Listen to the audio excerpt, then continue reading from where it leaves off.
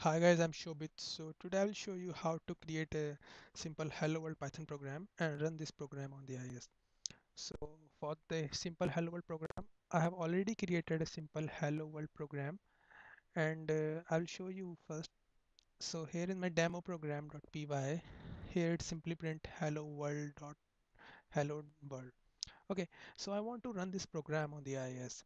So for the there is a few simple steps to run the Python program on the IIS. So first thing you need to do, create a website. So for the website, you need to right click on the sites. After that, click on the add website. So you need to put a name of the website. So the name is demo. After that, you need to select the path of the folder where the program of Python is reside. So I have D drive. In my D drive, I have Python folder. In my Python folder, I have the program of the Hello World. Select the folder. After that, you need to select the port in which you want to run the application. So let me say my port is 85. Okay, so my demo application is created successfully.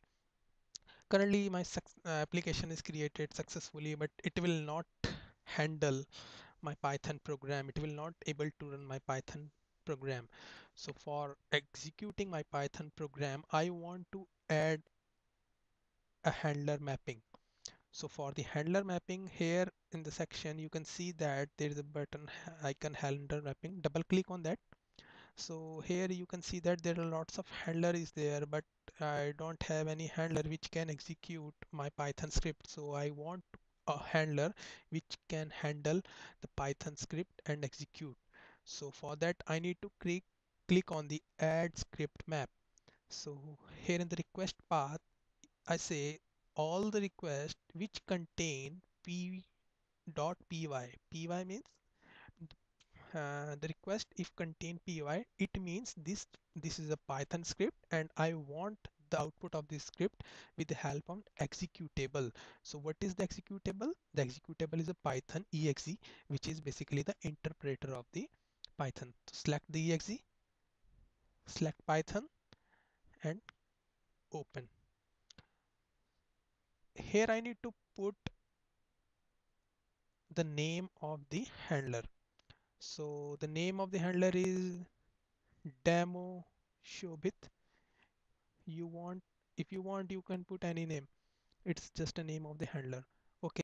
After that, it will ask for the confirmation whether you want to create a handler or yes, I want to create. Yes.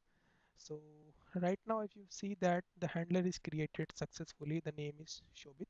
If the path is py, it will handle all the py script. It's enabled and it's a CGI module.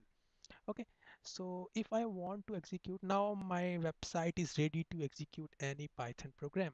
So let me show you a simple. So for that, I need to execute, I need to browse my website. So here in the first page, you can see that there is no index.html page. So there is a forbidden. Uh, that's why I'm getting this error. But if I'm passing the demo.py,